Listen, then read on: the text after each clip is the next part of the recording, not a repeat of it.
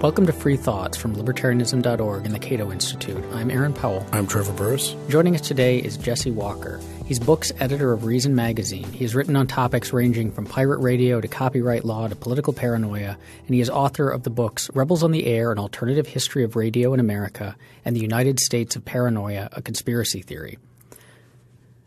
Before we get to the meat of the book and your theories about conspiracy theories, how did you get into this topic in the first place? Yeah, well, it's been an ongoing interest going back to my teens in a couple of different ways. The story I usually tell when people ask me that is just that I got interested in the stories that came out in the mid-1970s, the Church Committee investigations and so on, of the real misdeeds of the CIA and the FBI and IRS and so forth. And that while I was looking for books on that, I often found other books on the same shelf whose claims weren't quite as well grounded, but which nonetheless were engaging to read. And so I got interested in both the actual covert action, the history of actual covert action, and the history of the stories that people tell about covert action, and the sort of the imagination around it. And then the other side of that, though, which is a little harder to fit into that, but is also part of the interest, was that as a teenager, we were talking about this a little bit before the show. Some friends of mine got into this game called Illuminati, and these were the friends who are doing all kinds of role-playing games and stuff that I wasn't particularly into myself. But they said, no, you'll like this one.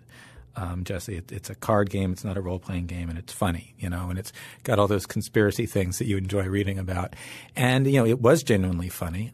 For those who've never seen this game, this came out in the early 1980s, and it had you got to play one of several different conspiracies trying to take over the world, and they had, dental conspiracies and other bizarre things. But it was clearly inspired by this book, actually a trilogy, but it had just been reissued in one volume called Illuminatus by Robert Shea and Robert Anton Wilson, which I also read. And so I got interested in things like the game Illuminati, the book Illuminatus, the Church of the Subgenius, which was sort of a mock religion with elaborate conspiracy theories that was also sort of hitting popular culture around that time in the 80s. And what in this book I call the ironic style of conspiracy theories, which is sort of people who like to play with conspiracy stories, not to believe them and not to debunk them, but to have fun with them.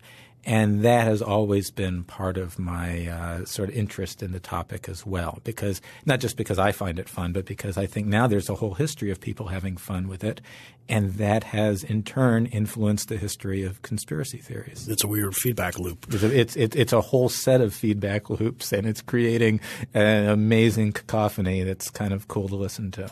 Would you ever consider yourself – well, this probably will require defining the term, but – would you ever have been a conspiracy theorist as people popularly use that? Well, I mean, there are conspiracies that I believe exist, I think, and everyone – I believe actually that everybody who in the United States is a conspiracy theorist in some sense or another. Virtually everybody, not people in comas. But we can exempt them from many things, yes. I mean, the fact is there's part of human psychology is that, I mean, on the one hand we are a storytelling, pattern-seeking creature, and we need to find a way to sort of fill in the gaps with conjecture. And the second basic part of human existence is that we have things to be afraid of. I mean, sometimes they're well-grounded fears, and sometimes they're completely absurd. But fear is part of human psychology. So if you put our capacity for finding patterns together with our capacity for fear, and then you add in the fact that sometimes conspiracies do exist. Sometimes you have something like the Church Committee, or more recently, the NSA revelations, from Snowden. MK Ultra. Yeah, it's sometimes there's something genuinely in the. So some conspiracies exist. It's not like you keep waiting for vampires to show up. You eventually realize the vampire stories you're telling might not have any truth to them. But periodically conspiracies show up. So you put those three things together. We find patterns. We're afraid of things, and sometimes there's a real conspiracy. People will imagine conspiracies. I've certainly imagined conspiracies of different kinds. I mean, I think that micro-conspiracies clearly exist. I mean, people around Washington get together in private to plot things.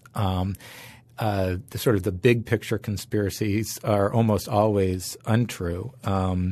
But, sometimes a large scale, the thing like, MK Ultra does turn out to be the thing about conspiracies in real life is that on one hand, conspiring is part of the human condition. People meet sometimes in secret to accomplish things. But another part of the human condition is failure. I think the vast majority of plots do not actually work out. And this is true on the big level too. I mean, like the history of the CIA is filled with complete failures. I mean, part of the exposés of the 1970s were all those assassination plots against Fidel Castro. And part of that story is every single one of them failed, sometimes in just comically incompetent ways.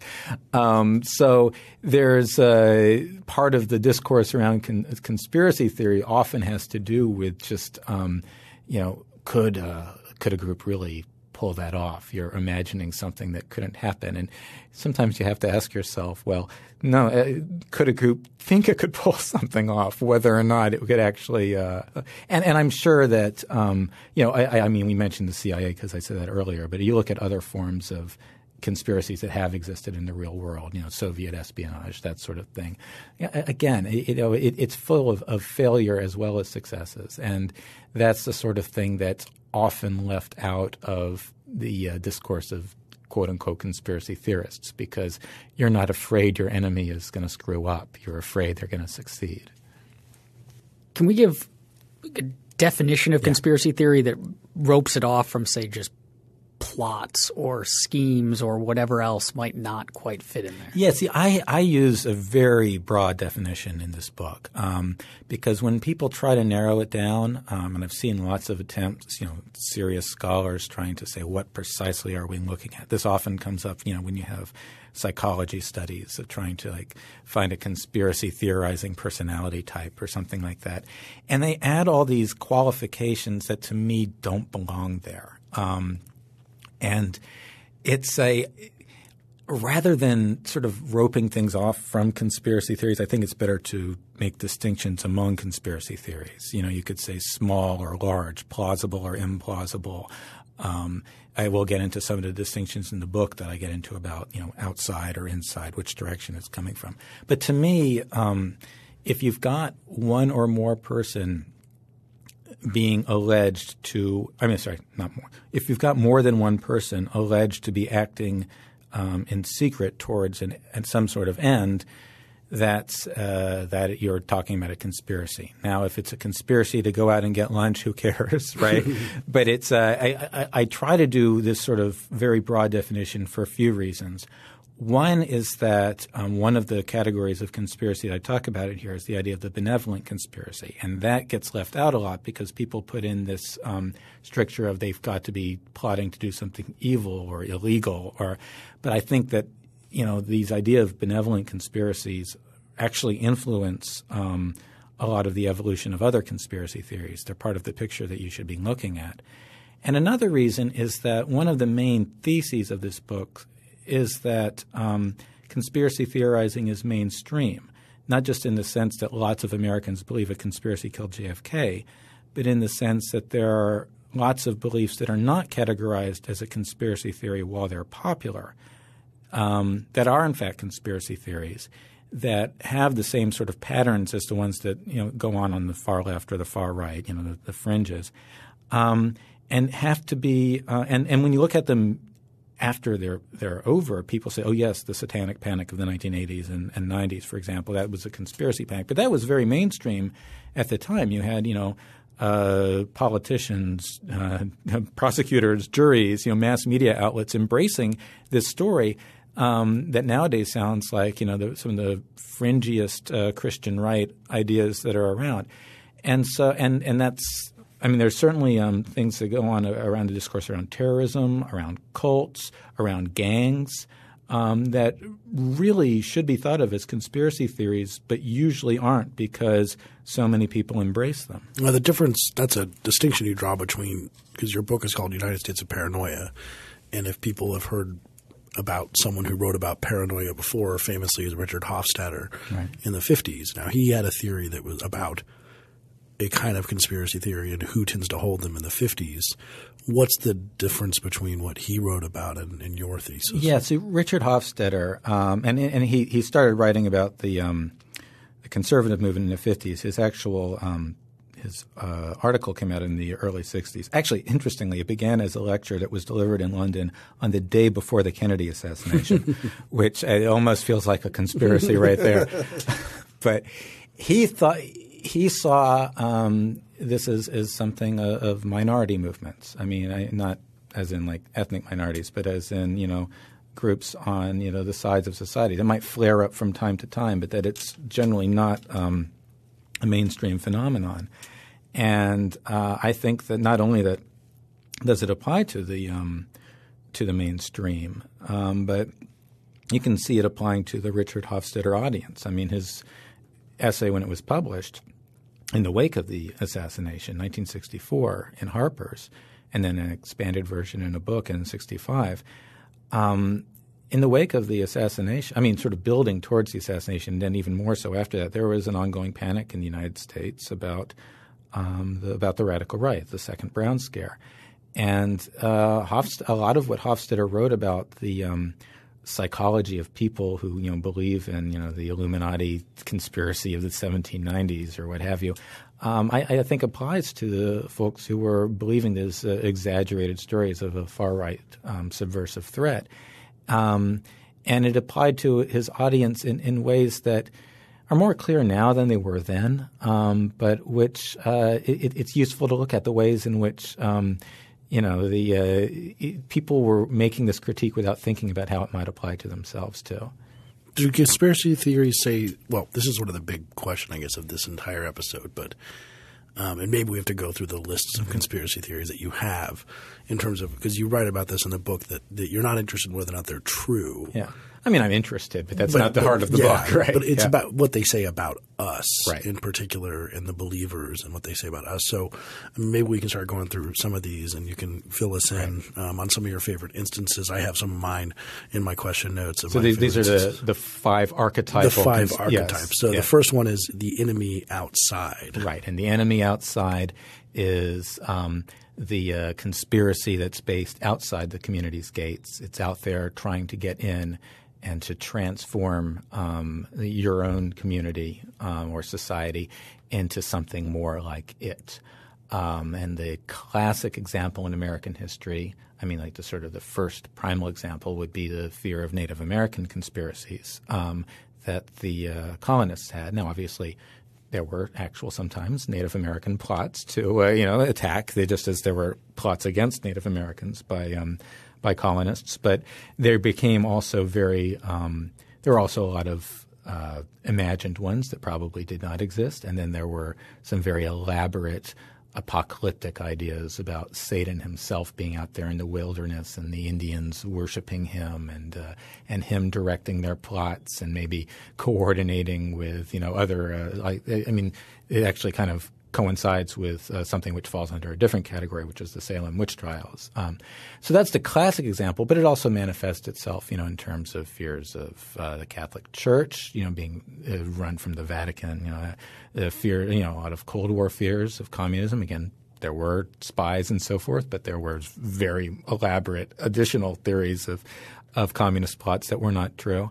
It continues today in the War on Terror, particularly when something like Al-Qaeda is imagined as a centralized conspiracy, an octopus with tentacles everywhere. Yeah, that one in your book, that was one of my big aha moments. Was I think you call it the myth of the Great Chief, the Super Chief, the Super Chief. Yeah, there were Indians, Native Americans who were rallying all the Indians together. Yes, I mean, and this was an idea I borrowed from another historian who had sort of pointed to people like Geronimo and in King Philip's work, King Philip, who was not really a king, but they call it, who were sort of imagined as having much more control than they actually did in fact have over these attacks and so on, and sort of taking particularly in the colonial era, there was a tendency to project the European structures onto the Indians so that a sort of decentralized network of villages were imagined as an empire and one influential Indian as the sort of all-powerful plotter behind everything. But that sort of continues throughout the 19th century, Sitting Bull and other figures like that. And, that continues in the War on Terror too. I mean, there are al-Qaeda, franchises. The thing about al-Qaeda was there are times when it was centralized and there were times when it had its fingers in all sorts of different parts of the world, but these tended not to be at the same time. They had their screw ups and every same as any other. But there was this tendency to imagine Bin Laden as the super chief who was behind everything, and if you get rid of him, then you could cut off the snake's head and everything ends. This projection of us onto them was one of the things that struck me particularly about the Indian-related conspiracy theories at the beginning was that there's a symmetry to it, because the fear that the colonists had was we've got our settlements and there's these outsiders who are trying to come in, destroy what we've got, disrupt our way of life. Mm-hmm. They're being led or manipulated by a god that is not ours. Mm-hmm. And if people slip away from the Puritan way of life, they will be Indianized and transformed into which is precisely what the settlers were doing to the Indians. And so it reminded me back of my undergraduate English days talking about Orientalism and projecting the things onto an other that you fear or dislike about yourself. And so does that sort of symmetry play out elsewhere? Is that a theme that runs through it? Yeah, and in fact, one theme or I still call it a theme, one sort of recurring motif is moments when you have, and this doesn't just apply to enemy outside stories, two groups looking at one another with paranoid conspiracy theories about one another, and it's in American Revolution, you had the colonists and the redcoats and the Brits, having their conspiracy theories about one another. And the lead up to the Civil War, you had on the one hand northern fears of the slave power, which the slave power that phrase did not always apply to conspiracy theories, but it often led to very elaborate ideas about a conspiracy of slaveholders engaging in assassinations and so on. And on the flip side, Southerners who are constantly afraid of slave conspiracies were seeing a northern hand behind a lot of them. Well, you do write about that in the very beginning of your book. You mentioned the assassination attempt on Andrew Jackson, of which the gun misfired twice, but there was 20 years of conspiracy theories behind that in terms of what you were saying, I think, for the slave power. Then people would cite that as one of their blows against it. Now, in that case, of course, and one thing I talk about in the book is this sort of burst of conspiracy theorizing. I mean, Jackson himself thought that, the senator that he was, at odds with was behind it. The guy who pulled his gun out, and it was, if I remember correctly, he shot once, it didn't work, and he pulled another gun out. Yeah, and it also and it was point blank. And that led some people who are anti-Jackson to say, I don't think the phrase false flag attack existed back then, but that's what they were accusing him of. They said that Jackson must have hired this guy himself in order to make himself feel strong, and have the sympathy for him. Or this guy just needs a different gun dealer. Yes, that I think might be a better. And this was like a great story in all sorts of ways, because Jackson, they didn't have the Secret Serviceman. Jackson himself subdued the guy after both of his guns. Oh, really? Yeah, and he had his cane, and these people helping him. So yeah, it is another example. And the connection here, you mentioned with the Native American myths or the conspiracy theories, and the tainting. There's also come with the captivity stories of women getting captured by, especially women. Not always women. And you mentioned that even with the Catholics, they had captivity stories that the Catholics were going to come and kidnap people and take them away to the Vatican and all. There was this idea that people were held against their will in nunneries, and there were actually some times, and this actually happened with Shakers and some of the other minority religious persuasions that people had conspiracy fears of.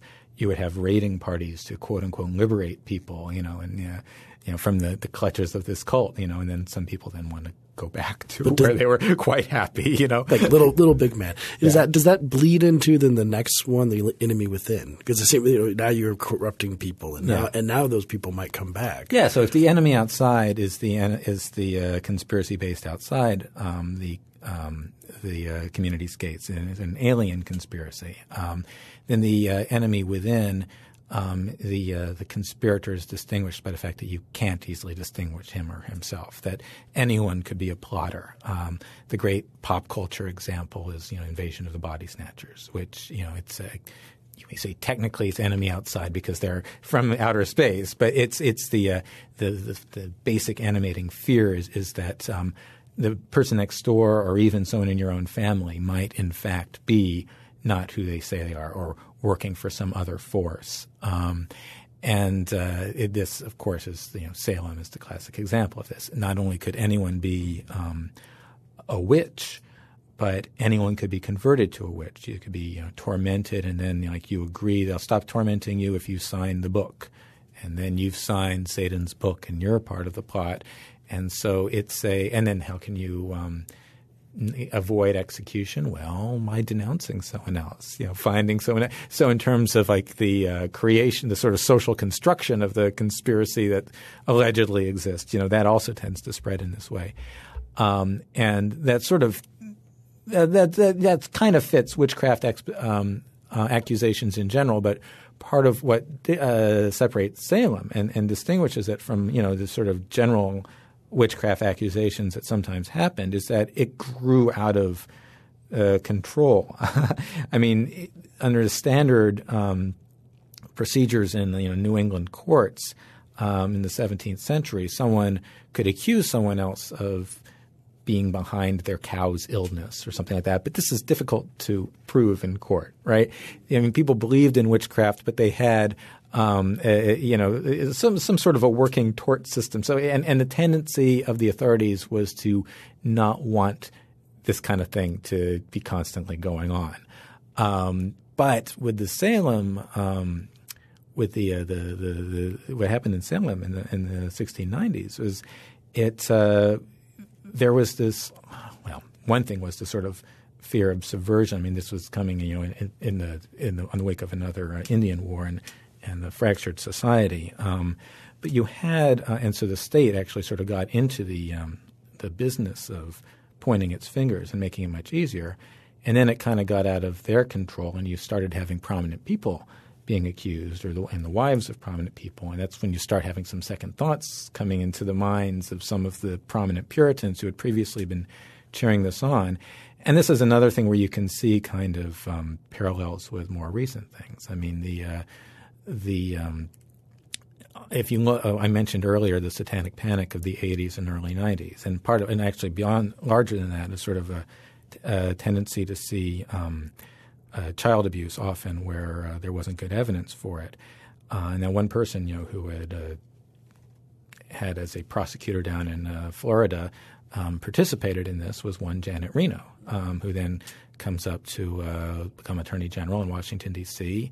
Those fears sort of helped feed, her poor decision making, during the Waco raid, because she thought she was told that children were being abused at the Mount Carmel compound.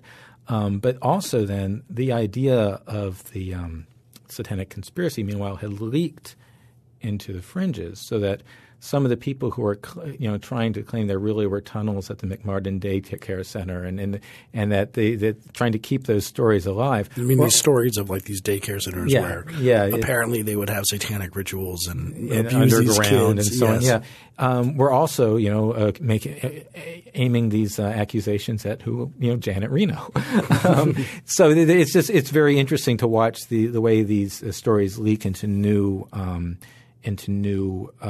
social contexts or cultural contexts, where they're then adapted sometimes to very different uses. And that's part of how these archetypal stories, I guess we've talked about two of them now, kind of evolve, is that one group gets its hands on it, but their needs for that story are different. So the scaffolding, the basic sort of framework of the story may stay the same, but the villain's identity and or goals could change. Now, the Red Scare, of course, we have the Crucible as actually, Arthur Miller's The Crucible being a direct parallel, but that would be a classic one. And you talk about one of my favorite movies for especially because you mentioned Invasion of the Body Snatchers. And one of the things here is that was the kind of movie where both the left and the right could say it was about the other side. Right.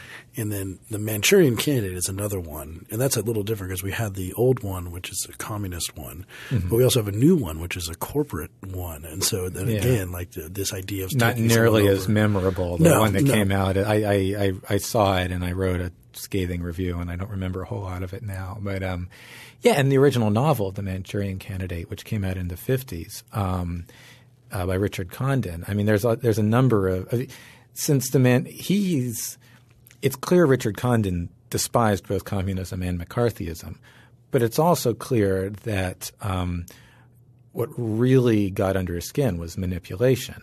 I mean, he had worked in like public relations or advertising, I'm forgetting which one, something like that. And that whole sort of approach to seeing your fellow man is what he was sort of going after in this. And then putting it in this other skin. And that in itself, it was one of the sort of conspiracy stories of the day. I mean, like the idea of advertisers being able to brainwash people. That's like They Live. So, yeah. I mean, that They Live, one of the great sort of not exactly body snatchers, but body imposture movies. Yes, absolutely. So we talk about like the Salem witch trials or the Satanic Panic of the 80s, which are runaway conspiracy theories that then ended. Mm-hmm. So what does the aftermath of these things look like? I mean, these are our kind of stereotypical view of like the conspiracy theorist is the person who's got the dark apartment covered in papers and strings and notes, and no matter what happens, everything feeds in, and they don't really kind of break out of this. So the people who were pushing the Salem witch trials, say, were behind the panic, or the people who were saying that the daycare centers had tunnels full of Satanists. When that ends, do they repent? Do they repent? Do they say, like, I was a conspiracy theorist and I'm sorry and it was fake? Or how do these things fade out? What does that look like? It looks in different ways. I mean, in the case of Salem, that basically ended witchcraft prosecutions in North America, in what is now the United States. I mean, you can point to incidents here and there, but it's there was a real backlash against that, and there was a formal apology. And I should say, I mean, as bad as that was, America's record in this is way better than Europe's. I mean, that was basically a case of America suddenly looking like what happened, alarmingly frequently in Scotland and even more so in parts of the continent. So there's that, and there's other times when people just sort of have a forgetting. You forgot that this thing happened. When I mention the Satanic Panic as an example, people will say, "Oh, I mean, unless they're really young and don't remember it." People will say, "Oh, yeah, that's a good example. That was kind of crazy." But that's not something people. I mean, unless they have a loved one who's still in jail, that's not something that people usually think about. And people may vaguely remember sort of, oh, yeah, people got kind of upset about heavy metal bands in the 80s, but it's not something that when we talk about the history of the 1980s, it's not usually one of the first things people mention, even though it was a pretty big part of American culture at the time. I mean, and one that left a real mark. Dungeons and Dragons too, I think, was about the time that got implicated in. Well, I mean, Tipper Gore wrote a book called, I think it was like Raising PG Kids in an R Society or something like that. And she had a whole section on of course, Tipper Gore is infamous for the PMRC, like for the whole the fears parental advisory, right? Yeah. What was going on in popular music, but she had a whole section on role playing games, and she used as a big source like this group called Bothered About Dungeons and Dragons, accusing it of having this these occultist elements, and it's and just basically just mindlessly repeating what this very nutty group was saying. And this is just – I mean, this was not a book that was sort of treated as like, the way we would think of something coming from Pat Robertson, I mean, it was – I mean, lots of, sort of culturally hip people didn't like Tipper Gore because of, they remembered, the hearings with Frank Zappa and so on, challenging her. But the fact – this sort of became kind of the mainstream suburban center-left fear of popular culture. I mean, this book was sort of the sort of part of the moment that people worried about violent video games and so on. And it's I think I'd have to check. Hillary Clinton might have blurbed it or praised it or something. And it's a bit. It was certainly of the kind of the part of American life that Hillary Clinton represents, in the culture wars.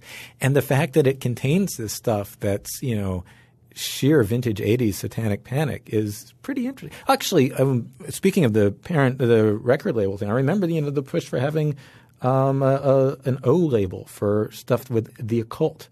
Oh, really? Yeah. So all the Black Sabbath albums would have to be – and that's, of course, all Tipper Gore really needed was to listen to the first 4 Black Sabbath albums, and she would be cured of what ails her. Yeah. I wanted to move on to the third one, The Enemy Above. Right. So now the next two, The Enemy Above and The Enemy Below, people might sort of recognize there's kind of a directional thing going on. So The Enemy Above is what people tend to think of when they hear the phrase conspiracy theory. Sometimes mixed with some enemy outside stuff. But any sort of conspiracy theory that involves, say, the CIA is enemy above. It's sort of powerful institutions, government, large corporations, the dominant institutions in society. If it's located in one of those or in some sort of secret society that's allegedly pulling the strings or trying to seize power, then it's an enemy above theory.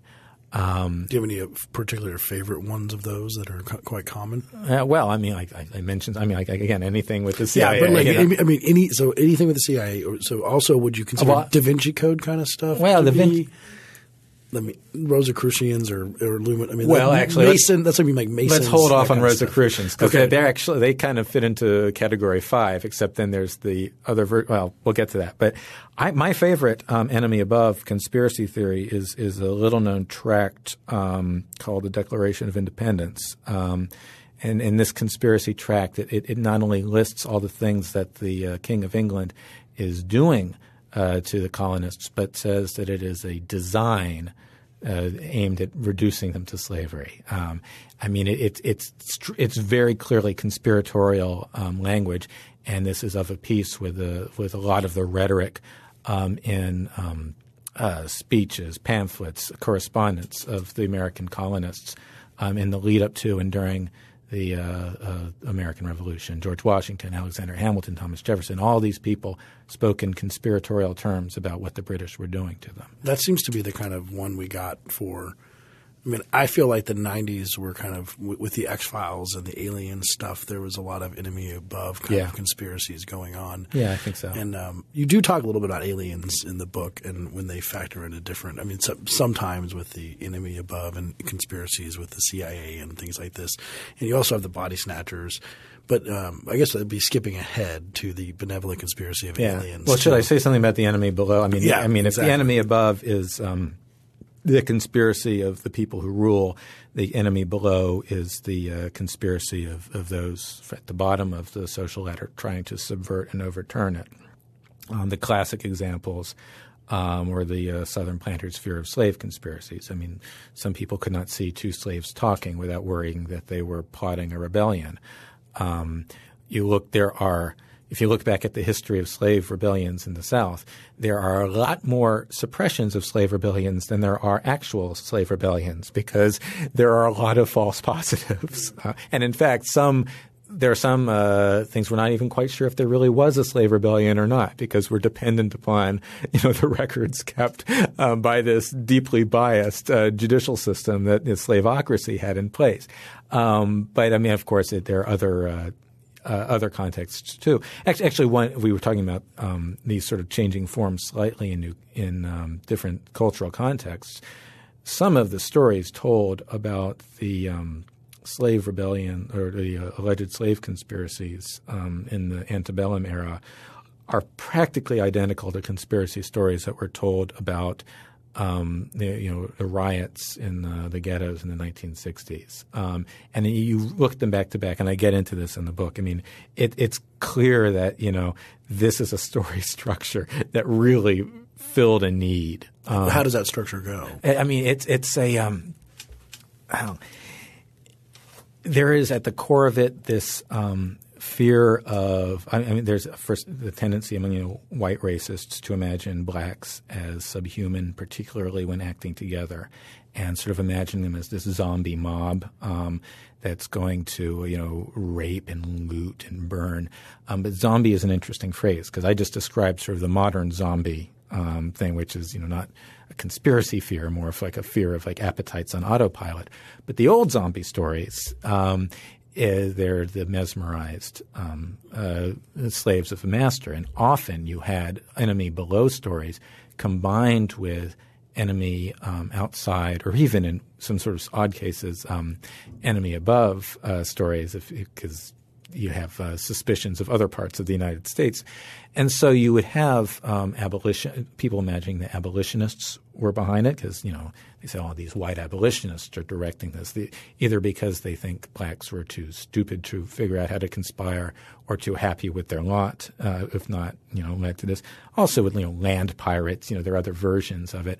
And then, in the 1960s, you would have some of, very similar narratives about what, the looters and so forth were going to do and what they were being promised by communist conspirators. By LBJ thought that communist conspirators – we're not just talking about the John Birch Society here. Lyndon Johnson was pressing his attorney general and the FBI to come up with evidence that the communist bloc was behind the riot. So it's – but not only is there these sort of parallels of the broad structures of the stories, but even sort of elements of some of the sexual fears, the idea that people were being that rebellious slaves were being promised, white women for their that's a constant theme in American history. Yes. And it's not just like the constant sort of fear of the black man raping the white woman, which is again a big part of American racist folklore, but this idea of it being promised as a reward, this is going to be part of your loot. When we've overturned it. And actually, I mentioned, sort of the enemy outside being put in there. This is one of those things that people just forget or don't think about because it's so bizarre to conceive of. But in the South in the 1940s, there were rumors that, there were these black clubs that were plotting rebellion that were in league with Hitler, so-called swastika clubs, and that Hitler had promised, the black Southerners control of the South after he won World War II. Now, what we know about Hitler is the most bizarre. Yeah, implausible puts it mildly. But this was a rumor in the South in the early 1940s. And there was another version where the enemy outside was Japan. There was another version where it was Eleanor Roosevelt. Curious about the role that these either categories or archetypes play in conspiracy theorizing. So is this – these five categories, was this like – so there's a whole bunch of conspiracy theories and here's a way to divide them up. Yeah. Or is there something powerful, like medically powerful about these five archetypes such that they kind of draw conspiracies to them so that, we have – some sort of conspiracy gets going and then it coalesces towards one of these things? No, I mean, and this kind of becomes clear with what I was just saying in terms of combining the enemy below and enemy outside. There are all sorts of overlaps and crossbreeding. I mean, this is sort of and I'm very explicit about this in the book. I mean, this is sort of a way of organizing the topic. I think that there are stories that kind of attract new suspicions to them. Stories within these archetypes, as I was just describing, like with the riot theories resembling the old slave conspiracy theories. But it's not that there's this natural tendency towards purity. Like if you've got a mixture of enemy below and enemy outside, it will naturally gravitate towards one or the other. I don't think it works that way at all. And I think that although I do think that there are certain sorts of stories that are more likely to be paired. And also sometimes a story will shift from one archetype to another over time as suspicions change. So that you had the John Birch Society in the 1950s having an enemy outside story about communism. And even when you have suspicions that Eisenhower is part of it, the headquarters are in Moscow. And this becomes an enemy above story in the 60s. It becomes the idea that, no, the communists are actually serving sort of corporate masters based in the United States, and that's the actual heart of the conspiracy.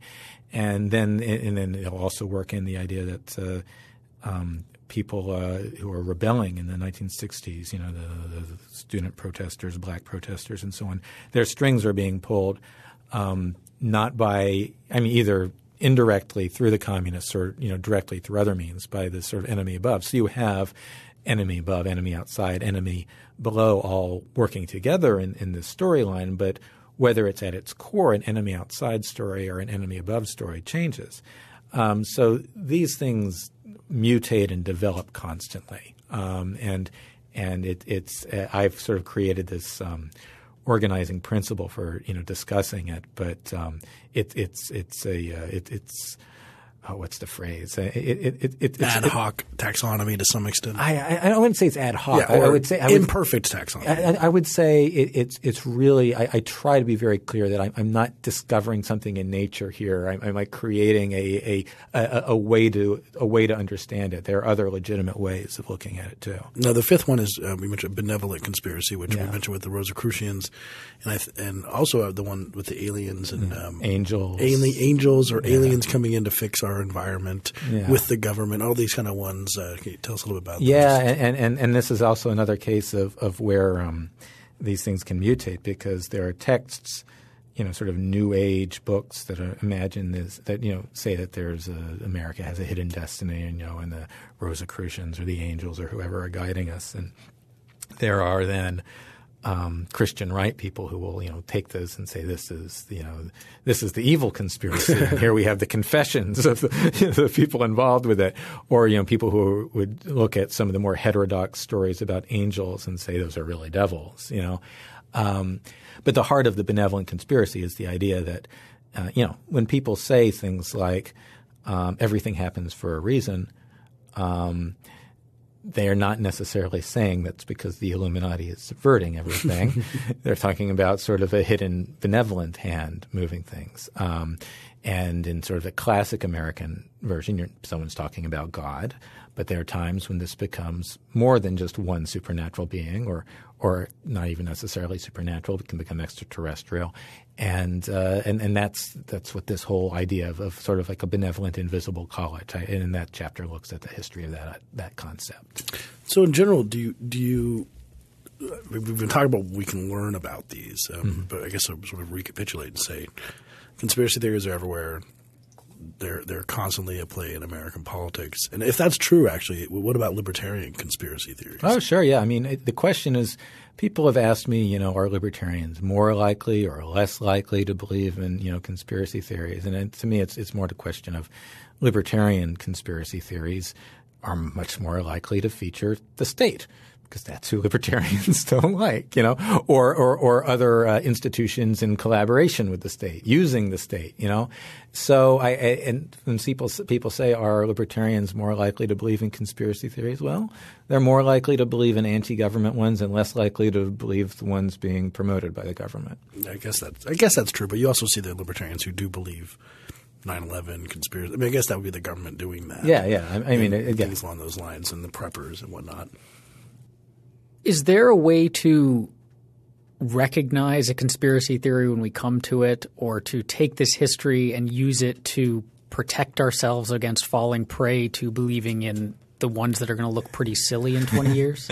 Yeah, I think if you know the history – first of all, if a story sounds really familiar, everyone must read this book so that they will know the telltale signs of a false conspiracy. If something really sounds like one of those old Indian conspiracy theories, or like the witch hunt conspiracy theories, that's a sign that even if there's a grain of truth there, perhaps they're being organized into a narrative that's misleading. So that, for example, obviously terrorists were plotting against Americans on 9/11, right? Obviously, Osama bin Laden is a party to that. Some people would deny that. I think that case for it's pretty strong. But that doesn't mean we should conceive of those those conspirators or of terrorists in this sort of super chief way, and that can lead to just misjudging the situation you're in. And again, things like the satanic panic. I mean, if you look at a lot of the rhetoric nowadays around human trafficking, especially sex trafficking, I think that there's this tendency again to imagine these criminal enterprises as these sort of vast and very powerful and centralized institutions in ways that is very reminiscent of the satanic panic. And I think if nothing else, if you get that twinge of familiarity, that's not going to tell you whether or not any particular person is being trafficked, but it's going to help you understand maybe where you should ask further questions. Is there a process some of these – so now we have the internet, or we've had it for a while, but compared to most of what your book talks about, we didn't have the internet then. So some of these seem like they could just be developed. So the satanic panic or the human trafficking stuff could just develop through one group makes a claim. It gets reported by a media outlet without properly vetting their source. And then those people make the claim. And then now people think that a whole bunch of people making the claim means it's probably true. And then ABC News reports it. And so you could have this – this is just the process of trying to get something – to be a big enough panic that the people who want to change laws about it, like the fundamental Christians who started the satanic panic, that they have to use this strategy to get people to talk about it so they can actually do something about it. So they're trying to sort of – So you're having a conspiracy theory about the spread of conspiracy theories. No. I'm just saying there's just like the one group, like whether it's Jerry Falwell's group, they want to gin up panic about this, and they succeed in doing it. Yeah, I mean, I don't think that's how the satanic panic emerged. I mean, I think in that case you had the collision of several anxieties that happened to happen at the same time: fears about missing children, fears of cults. There was a movement to sort of – I mean, for a lot of time, child abuse had been swept under the rug, and there was this sort of overcorrection where people were sort of thinking now they must always believe anything that comes out of the mouth of a child, even if they've just been in a long session with a sketchy psychotherapist, who's been so it's a and there were a number of sexual anxieties going on at the same time. So I don't think that someone deliberately cooked up the satanic panic in order to advance an agenda. I think but I think that it then happened at a time there were stories that were being told in a sort of fringy Christian context a decade earlier were now being embraced by the mainstream, and often not even by people who knew that a decade earlier someone had been making these claims in this other context. So looking at our world today, are there things accepted as conventional wisdom right now, or at least not dismissed as conspiracy theories, that you think stand a good chance of being seen as them later? Yeah, I mentioned the sex trafficking. I think a lot of that is going to be looked back with embarrassment now. I mean, we're having kind of a rerun right now of a lot of the white slavery stories that were told about coerced prostitution a century ago. And it's actually now we're at this point where even people who are susceptible to believing some of the more odd and exaggerated claims about sex trafficking right now are, they would look back at the white slavery stuff as well. Of course, that stuff was nuts because it was done in this language of, the progressive era and earlier. But I think that's one example. And then broader, I mean, I don't know how long whether this is something that we'll ever sort of recover from, but all of our discourses around minority religions, and what get called cults, often fall into this. A lot of our discourse around gangs, I mentioned that earlier, but it's important. All sorts of crime stories, people imagine things being organized. I mean, the stuff that gets forwarded to you about, the secret symbol, gang initiations and stuff. There's this sort of very pulpy imagination that gets imposed on. Obviously, crime is real and gangs are real, but, they don't all look like this movie that you saw, when you were 17 or whatever. But that's been so current. I don't know if we'll ever get past it. And then with terrorism, I don't think fear of terrorism itself is going to go away because terrorism is going to. But, we'll eventually – there's always going to be some sorts of terrorism. But I think that some of the more specific fears that are going through the American culture right now may be viewed in the future the way we now look back at, the stories told about Japanese Americans during World War II, that sort of thing. So is there any indication that conspiracy theories might be getting worse? One reason I think they maybe could be, for example, is that we're walling ourselves off in different media outlets. So we might need conspiracy theories to explain the other side because we rarely interact with it, for example. Just the internet in general. Are they getting more common? Are they getting worse? Is this a problem if that's true? I think there's actually a really interesting study that was done recently. Joe Uscinski and Joe Parent, a couple of political scientists, took this enormous sample of letters from the New York Times and the Chicago Tribune, mostly the New York Times, but they used the Tribune sort of as a control group to make sure that they weren't getting something that was just like the liberal Times audience, or relatively liberal coastal Times audience. And they going back more than a century, and they just basically looked at all the letters to the editor and coded, which ones made conspiratorial claims. And there were a couple of really big spikes in the 1890s around people talking about corporate trusts, in the 1950s, Cold War communist fears. And there's some smaller spikes around things like Watergate. But over time, basically, it tended to be pretty constant and actually slightly declining. Now, there are obvious follow-up questions like, to what extent did things then move to talk radio or the internet and so forth. But this is like the most complete sort of study that I've seen someone do, and it reinforces my general gut feeling, which is that no, it's not more common now.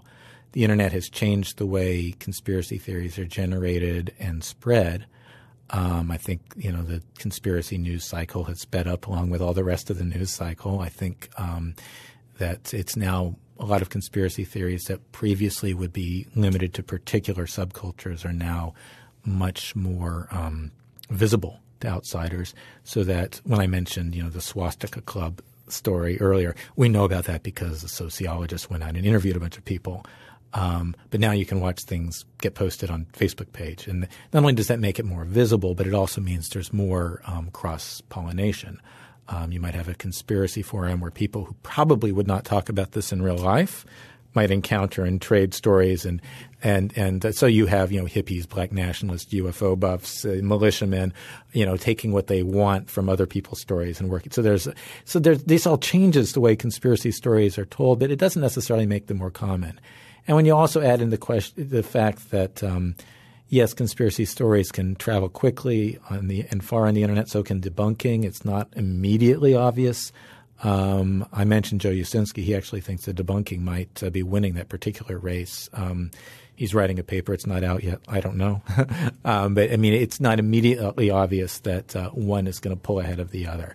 So what we have now is not so much like a new paranoid era as this is the particular paranoia of 2016. Most people have not looked at this history, and most people tend to forget the things that they found quite compelling, 15, 25, 35 years earlier. So they forget, or they don't know about, or they just sort of pass over the fears of earlier eras. But people have always had things to be afraid of, and I imagine they always will. Thank you for listening. Free Thoughts is produced by Evan Banks and Mark McDaniel. To learn more, find us on the web at www.libertarianism.org.